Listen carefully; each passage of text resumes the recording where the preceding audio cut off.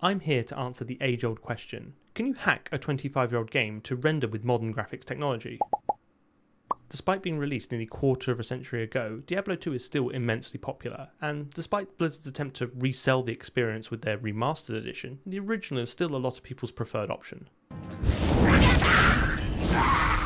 However, there's some interesting hacks that you can do to get the most out of the original on modern hardware, hacks that are worth taking a deep dive into. So I've bought a copy of the original from Blizzard, and because it's still for sale, I've not reverse engineered the CD key like I've had to for other games before. The problem is that it looks like total arse on my modern big screen monitor, and there's no settings to be able to change it. Looking around, and I've ended up at this Blizzard forum post. The gist is that Diablo 2 supports 3 rendering backends: Direct Draw, Direct 3D, and Glide. The game was optimised for the Glide API, but this isn't supported by modern graphics cards, unless you've got a Voodoo card lying around. So what some enterprising person done is write a Glide wrapper. Basically, to the game it thinks it's calling the Glide API, but really it forwards those calls onto OpenGL, a more modern API. Effectively, it's providing a translation layer between the old and the new API. Now, presumably this all works, but I don't see why Sven gets to have all the fun. This is an interesting problem to solve, so let's do it ourselves, but for Vulkan. If you're unaware, then Vulkan is a modern graphics API designed to give graphics programmers full control over their hardware. It's a similar design philosophy to DirectX 12 and Metal, and it's the API used to program the latest Doom games. The fun part is that Vulkan is immensely complicated.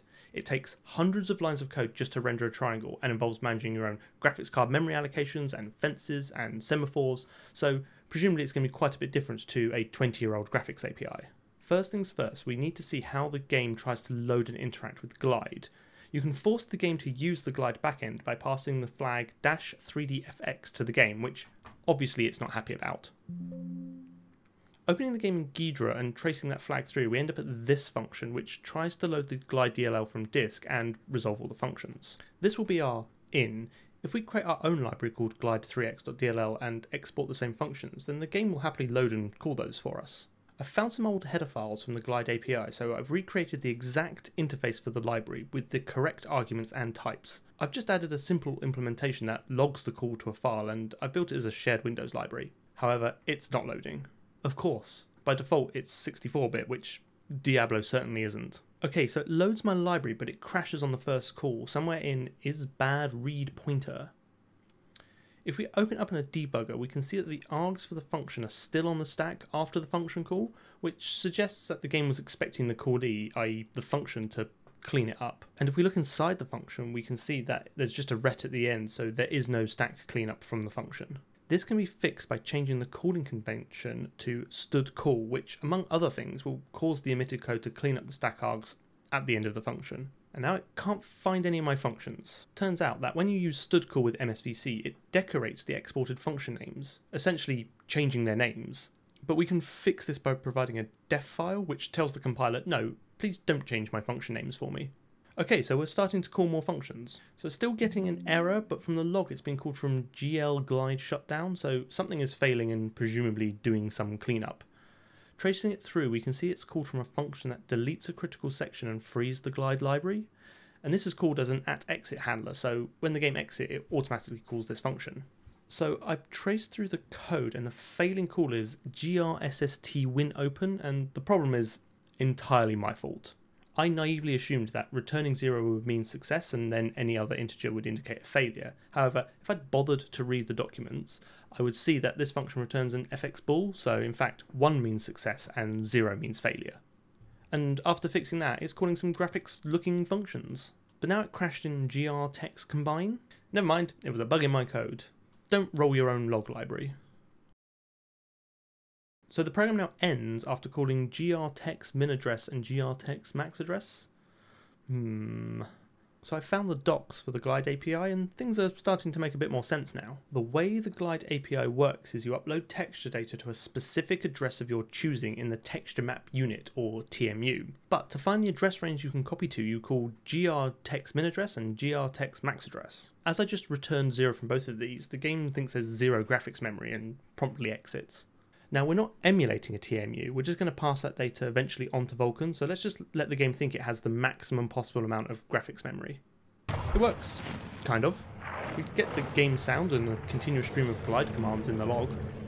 So now we need to start wiring this up to Vulkan.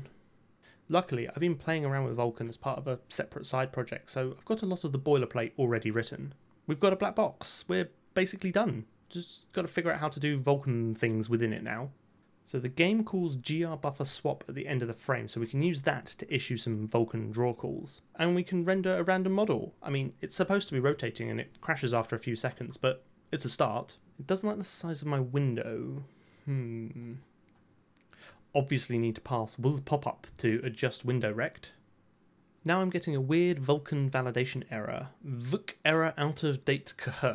So apparently I need to recreate my swap chain, but now I get a Vuk error native window in use kh error. So most of the time a swap chain goes out of date, it is because the window was resized, but as far as I can tell I'm not resizing the window. However, having a look through my bodge log file, I can see there are several calls to the window open function with different resolutions. So maybe it's creating a separate window for the intro cinematic and then the game itself. I'm just going to add some hack into the code to ignore the first two calls. Kind of works, audio's still playing, and it doesn't crash. However, this model is supposed to be rotating. I think the frame rate isn't right. If I just increase the rotation speed then it works. I'm pretty sure that's how most game bugs are fixed.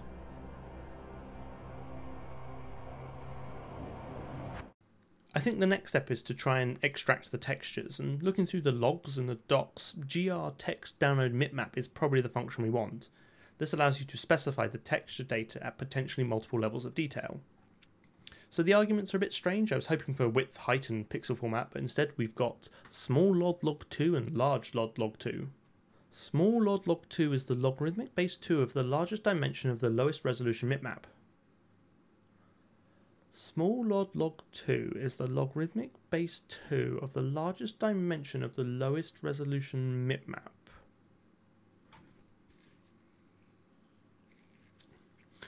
Small log2 is the logarithmic base 2 of the largest dimension of the lowest resolution mipmap. I am slowly descending into madness with this. Okay, so after passing the doc several times, I think I finally understand what's going on. Basically, your image data array can contain the same image at several different resolutions. Small log2 tells you what the smallest dimension of those images will be, and large log2 tells you the largest. But is that the width or the height? Well, for that you need to look at the aspect ratio log2, which states that if the aspect ratio is positive, then S will be the larger dimension of the mipmap, and if it is negative, then T will be the larger dimension. So basically, given these three bits of information, you can infer how many images are in the data array and what their resolutions are. Or you can just use this lookup table the doc gives you. Remember, this log2 nonsense was added in Glide 3, so just bear that in mind if you're porting code from Glide 2. Luckily for us, the game is just rendered as 2D sprites, so there's just one log level per image. Of course, just knowing the size doesn't really help us when we're staring down the barrel of a void pointer. We need to know what format the pixel data is in. I was hoping for RGB triplets or something easy to decode, but all our data is in format number 5, or P8. This is an 8-bit palette where each byte is actually an index into a table which stores the RGB values, so it's compressed via a lookup table. But where is the palette stored? This looks like it comes from the GR text download table, which has the GR text palette format. Seems a missed opportunity for a game called Diablo to not use the GR text palette 6666 ext format. So I capture the palette table in flight and use that data to decode and store the images to disk. They're kind of right, I can make out what they're supposed to be, but the colours are all wrong. If only I had read the docs. A colour palette is an array of 256 ARGB colours, not RGB colours, even though it says that the alpha component is ignored. Fixing that and a few other bugs, and now I can dump all the game's textures as they're loaded. Nice. Now for the rendering. It looks like the game is using GR Draw Vertex Array Contiguous. One of my favourites. The args are pretty straightforward, which is a surprise given what we've seen so far. Mode says how to interpret the vertices, count is how many vertices, a pointer to the vertex data, and the stride, which is the distance in bytes between each block of vertex data. All the calls are in triangle fan mode, and we have 4 vertices, so presumably we were rendering 2D sprites as quads. So how does Glide know how to interpret the data hanging off this void pointer? That's done by some preceding calls to grVertex layout, which tells the API what each block of vertex data looks like. For us, that's an XY coord, a QParam that seems to always be 1, a vertex color, which seems to always be white, and then the texture coordinates. I've recreated this layout as a struct so we can interact with the raw vertex data.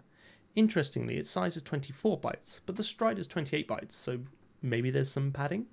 Just had a minor disaster. Whilst I'm not actually rendering anything to the screen, it's still accepting mouse clicks, and I accidentally clicked something on the blank screen which caused the game to update, and now every time I run it, I just get this error box.